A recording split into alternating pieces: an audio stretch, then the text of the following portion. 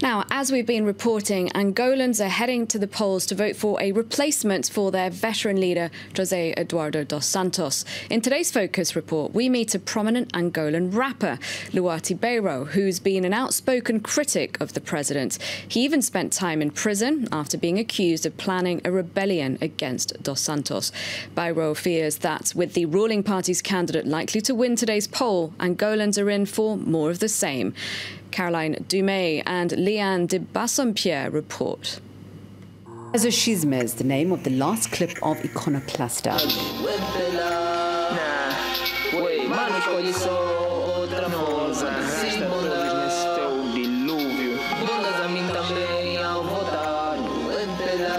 As creative as provocative, Luaty Beirao recognizes his music is a weapon.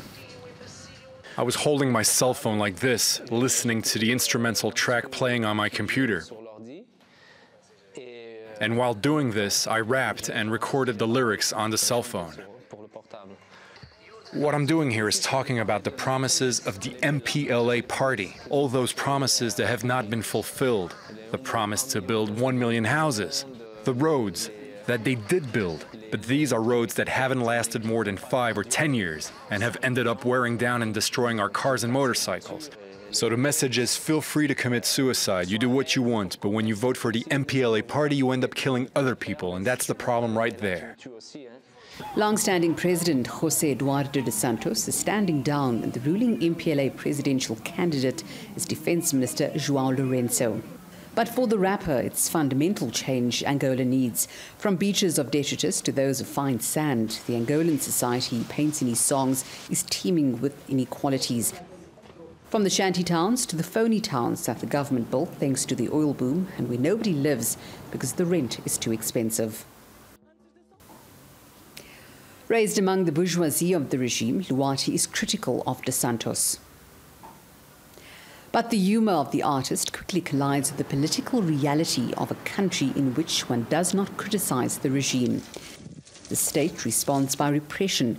In 2015, he was arrested with 14 of his comrades accused of planning a coup d'etat. Protesting his illegal pre-trial detention, he went on a 36-day hunger strike and remained imprisoned for a year. An impromptu hero was born. This was the time we somewhat conquered the hearts of the Angolan people. We were catapulted to a whole new level, like defenders of citizens' rights. It's this cap that he finally chooses by creating GCU, an NGO for the defense of civil rights, which meets regularly in secret locations.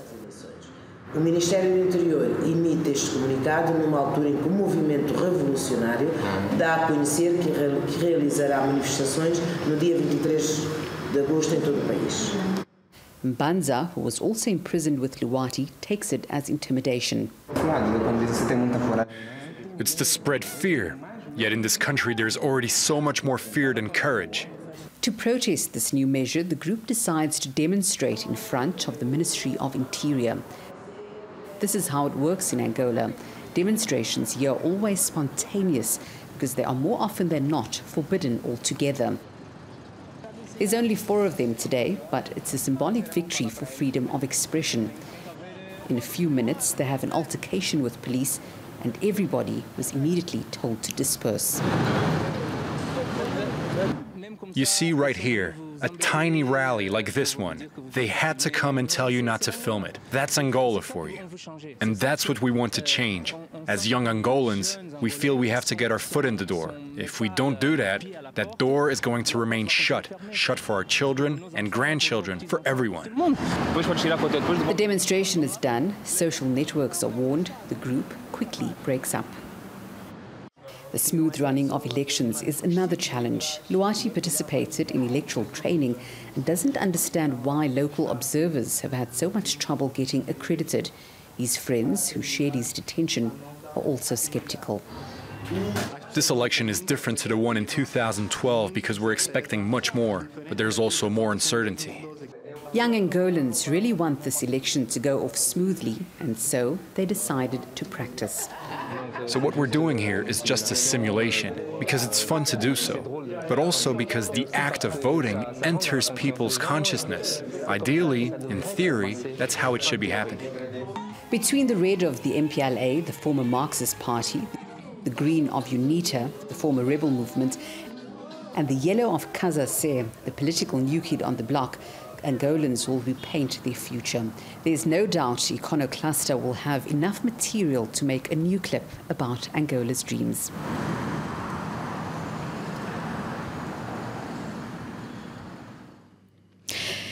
Jan Schubert joins me now from the University of Geneva. He's a political anthropologist who specialises in Portuguese-speaking Africa. Hello, thank you very much indeed for your time today.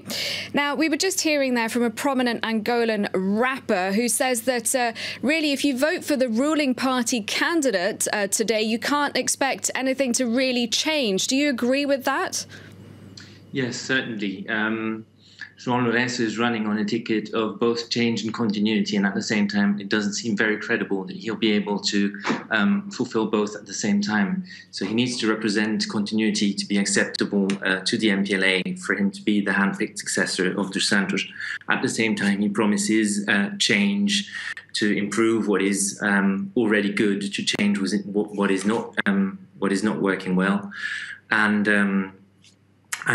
more specifically to fight corruption, and especially that last part is not very credible in the minds of most Angolans, because he's part of that same system that basically has held the country for the last years and has squandered the oil revenues that the country has earned while the oil prices were high.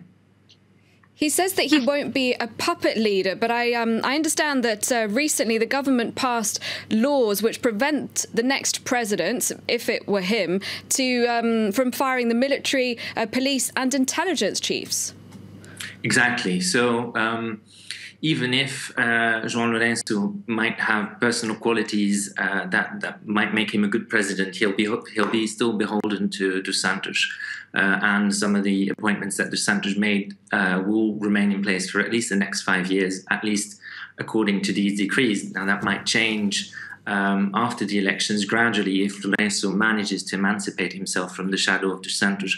But the way also the dos Santos family, especially his children, have seized control over key areas of the Angolan economy over the last 3 years especially, mean that Lourenço will economically depend on the good graces of the dos Santos family to be able to pull through any government program. So they will remain, no matter what, influential in the country then. I'd just like to talk about the youth vote. Just how important is it going to be in this election? It's very important because, as we heard before, youth activists have been the one who have been heralding the call for change and have been increasingly vocal over the last 4 years, and especially since the imprisonment of Luaty Beirao, have gained visibility also in Angola that has changed the terms of the political debate. However, it's very unclear whether in a political system that is so tightly controlled by the ruling party as the one in Angola, that vote will make a difference. In addition, even people who are dissatisfied with the performance of the MPLA might still be voting for the MPLA because they see it as the only party capable of actually running a public administration, thus running the country, and think maybe we should give Lourenço a chance to see if he can do better than dos Santos, because they distrust the capacity of the opposition parties to run an administration successfully. Tell us a little bit about these parties challenging the MPLA and their chances of winning today, or just how well do you think they'll do? I think both parties fared reasonably well in the last elections, considering the high levels of abstention and widespread voter disenfranchisement. And that is likely to happen again, especially in the rural areas of the country. However, previous polls and exit polls suggest that both Casace and UNITA will increase their seats. And that is an encouraging sign, because the MPLA is very likely to win, but if it wins with a reduced majority, perhaps even below an absolute majority, then Lourenço and the MPLA in Parliament might be compelled to seriously engage in a dialogue with the opposition, and that can only change the Angolan political climate for the better. Now, the economy, jobs, big concerns, big voter concerns today. What will be the main challenges of whoever comes out on top today? The main challenge will be to put the economy again on an even keel. Ever since oil prices have dropped in 2014, the economy has been in massive crisis because it's so heavily oil dependent. So although the MPLA has been trumpeting economic diversification for the last 5 or 6 years at least, nothing much has happened in reality, and everything that's been invested in other sectors of the private economy, especially in banking and construction, is dependent on these oil revenues. And however, while oil revenues were high, parts of these revenues were diverted into private pockets, and that's what makes the crisis now so dramatic, is that this mode of functioning, this logic of functioning, no longer works now that prices are low. So whoever comes into power will have to reform the economy quite seriously. However, if it is the candidate from the ruling party, it remains very uncertain whether he'll be able to actually curb the influence of those tight-knit regime figures who have seized control over the economy. All right. Well, thank you very much indeed for your time and your analysis. Jon Schubert joining me there from the University of Geneva. Thank you. Thank you. Quick break. I'll be back in a few minutes at the top of the hour. Stay tuned to France 24.